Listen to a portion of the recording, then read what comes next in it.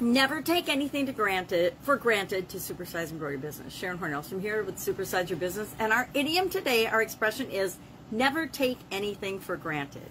This, of course, is an expression that comes from the 1600s. As early as the 1620s, it took on its current meaning, its kind of negative connotation. That means that we expect something or someone to always be available to serve us in some way without any thanks or recognition, or to value something too lightly, to assume, to take for granted. I guess to take for granted is a good way of describing it to me. Now, it used to mean in the 1600s to consider something was true without requiring any proof. You just assumed it was true.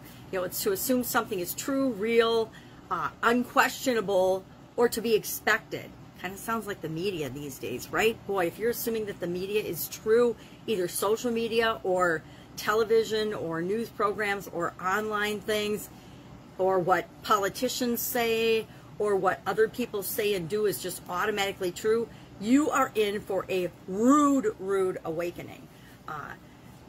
I love this idiom. I love this expression because it reminds us to, number one, appreciate and be grateful for the things that are working in our life, and to not take people for granted.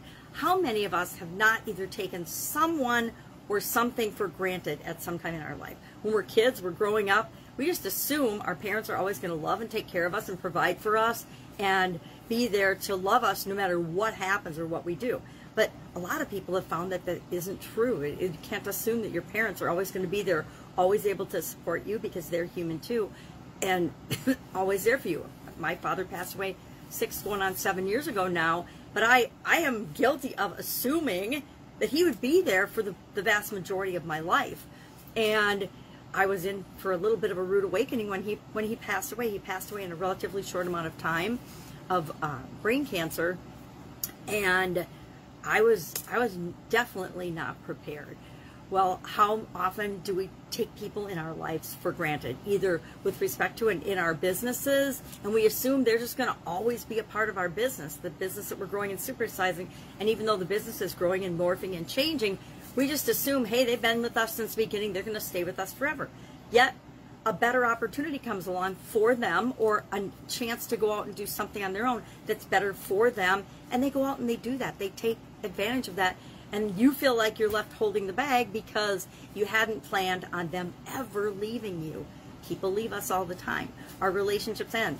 What if we take our health for granted? I'm guilty of that one too. I've took my health for granted for a couple of decades, and of course my health didn't like that, and it gave me a huge wake-up call via a sudden cardiac arrest.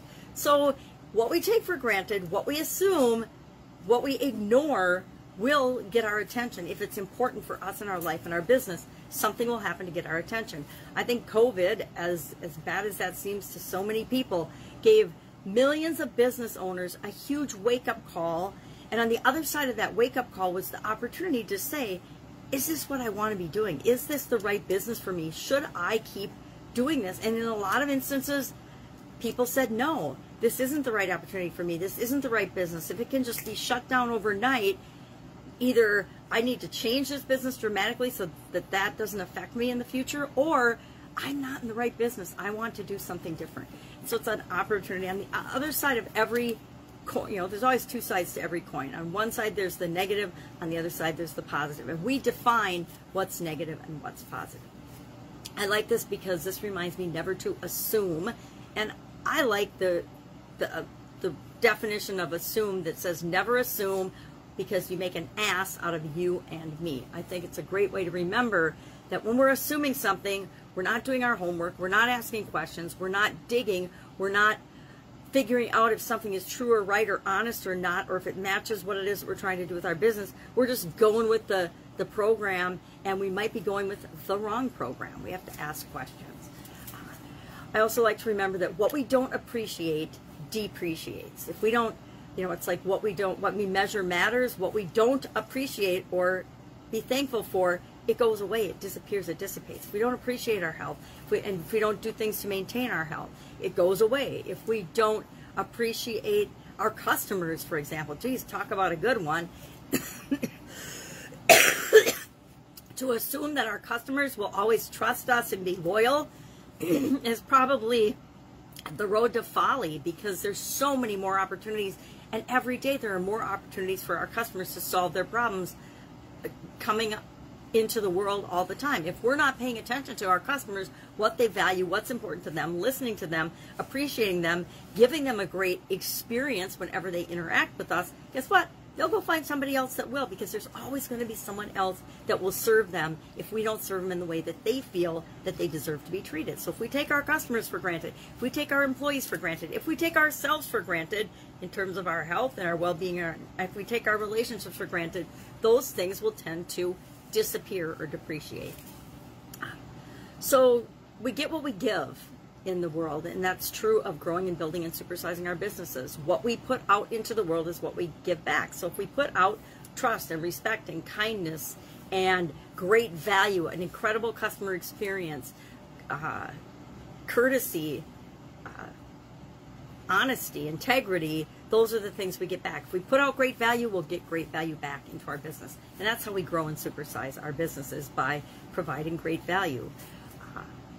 Everything changes over time. There's no guarantees. There's no guarantee of anything or anyone in our businesses or in our lives. The only thing that's guaranteed is that we are the common denominator. The only thing we can affect and change is ourselves. So one of the best ways to do that is to be thankful for the things that are in our life, be grateful for them, appreciate them, make sure we're acknowledging people that are a part of our organization, so if they want to continue to be a part of our organization. Make sure we're acknowledging our efforts and ourselves, so that we want to continue to be a part of growing and supersizing our own businesses. So I would love to know how you have interacted with this particular idiom. How have you taken yourself or other people for granted? You don't have to share that in the comments below, but think about it today. And then think about a couple of ways that you can acknowledge other people, thank other people, be grateful for other people. Maybe you start some kind of an internal system of acknowledging people. Maybe you automatically just thank people in your business on a regular and random basis. Maybe you send thank you notes. Maybe you send little surprise thank you gifts. Whatever fits and works for you, your personality, your business. But remember to do something to appreciate and never take people for granted, especially people, because things we can take for granted because we can always replace things. You know, if you don't put gas in your car, or if you don't change the oil in your car because you're taking it for granted, at some point your car is going to stop running and you'll just get another car. It's not that easy with people, right? All right, have an awesome day. Love to know your experience with this idiom. I will be with you tomorrow with another interesting idiom. What does it mean? Where does it come from? How can you use it, or might you choose to use it in your business and in your life as we're growing and supersizing and building our businesses together, always to make the world a better place. All right, have a great day. I'll be with you tomorrow.